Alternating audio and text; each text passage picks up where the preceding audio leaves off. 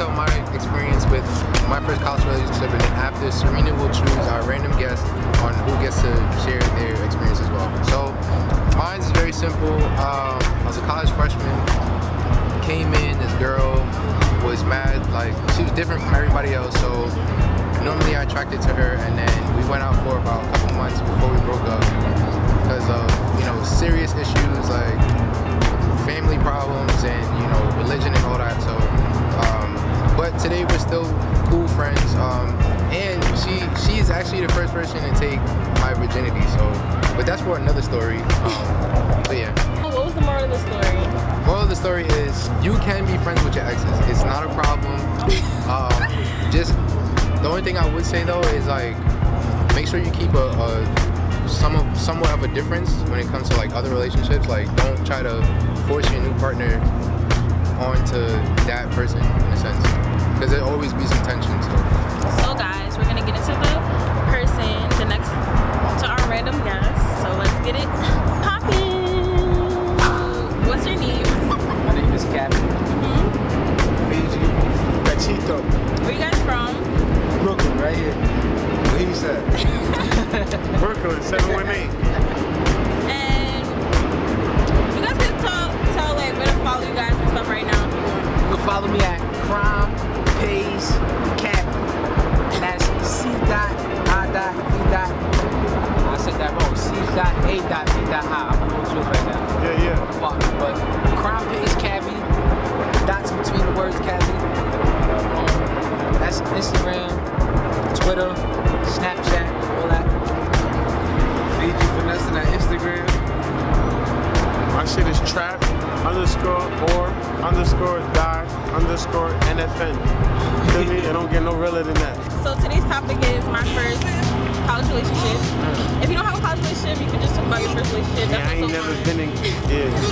So we have to say what it was about and what you learned from it. The moral of the story, basically. Alright. My college relationship lasted 7 years. It was about a chick from Queens. I met her in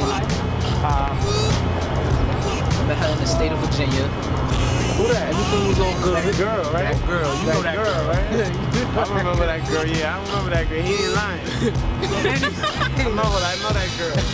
So, I mean, at first it was about the mutual respect and the place that we both came from, honestly.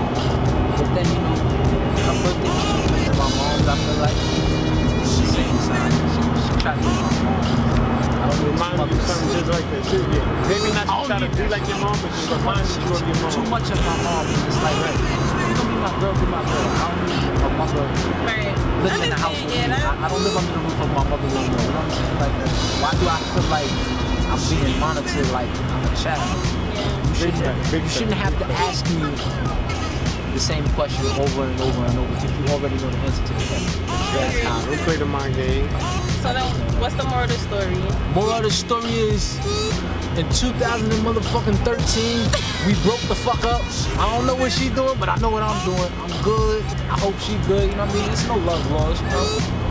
Everything is everything. It's everything is everything. Learn from your mistakes. That's all I can say. Like, you know what I mean? Don't take it as an L or don't take it as a loss. Protect your heart at the end of the day. Don't ever open up too much. I've been through all that shit. I'll tell you how it go. These females are a little crazy. Yeah, men are a little crazy, but they make us like that. You feel me?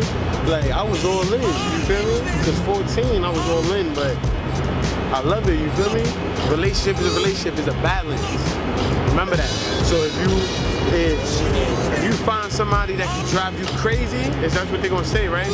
Somebody that's gonna make you go out your character, then maybe that might be that person for you. You feel me? If you could get that right feedback from that person and that person understand that. You know what I'm saying? So that's how that works. Feel me? That's where I'm here 14 years since I was in middle school. Like I said, I know homeboy thing about. I know y'all project is on a college thing, but like I dropped out of college. I ain't never been to college. I mean, I dropped out of high school. And relationship played a major part. That's a big fact, you feel what I'm saying? That shit do play a major part, you know what I'm saying? And I'm still here, you feel me? Shit be real, like that shit ain't serious. It may not sound as serious, but I mean, if I could rewind, I wish I would've went back to school. I would've fucked 1,000 bitches I haven't, you know what I'm saying? They all around, you know what I'm saying? You know what I'm saying? We back, like, feel me? But I got a good heart, you feel me? And I'm still with my baby girl, you feel what I'm saying? So we go through it, you know what I'm saying? So that shit is real, you feel me?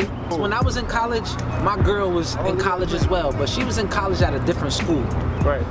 Type of things that I had to worry about. And also, not to cut off, it's a life of, it's like a life of party. Remember, everybody wonders, feel me? Everybody don't know if that right person is really there. It's gonna be that right person for them, you feel me? That's a fact.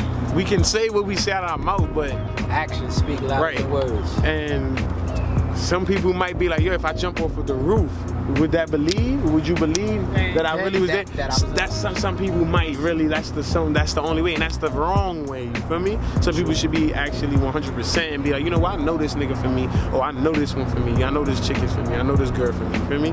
Because, like, if she fuck up your whole day, then she fucked up your whole day, you know what I'm saying? That's somebody that you know that she got a nerve to fuck with. Got a nerve, exactly. And then at the end of the day, like I said, I was raised, my dad died when I was 6, so I was raised by my mom. My mom sold drugs, she did it all. She a street, feel me? So I respect females to the max. You know what I'm saying? Like to the maximum. So if it wasn't for females, I don't think niggas would be here, being realistic. Like they the ones who have babies, right?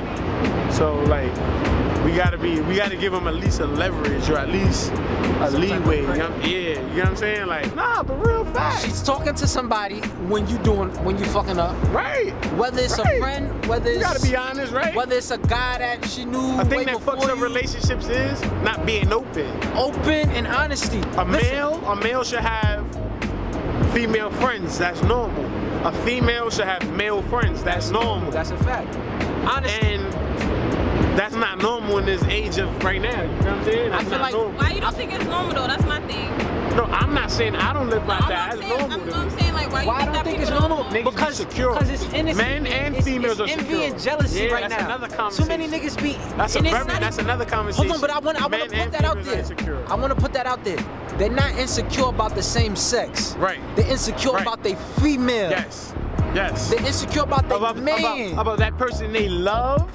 Because remember, that's what you can get into an argument or disagreement with that person you love, and that person gonna throw a shot at you. She gonna say something. She gonna hit a nerve. Gonna say that something you that you're gonna be like, whoa, this is far from. Yeah. Right. So that throws you, whoa. You be like, whoa, Chris. Why you gotta go in? Like, so I thought you loved me, type shit. Right. Okay, guys. You know this is a change of scenery, but we're still in the same place. So you know you saw our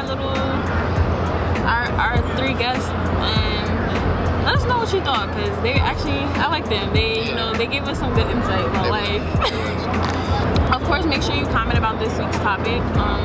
In the next show, we'll give you a shout out. We won't share your story like you did with the heated topic, but we'll share your Instagram name. So the shout out for this week goes out to, I'm gonna put his Instagram and Snapchat down here. He happens to be my cousin, but pretty much his experience was kind of crazy. It's kind of too explicit for the camera, so basically, like, she was really controlling, and basically, like, she didn't allow him to, like, branch out.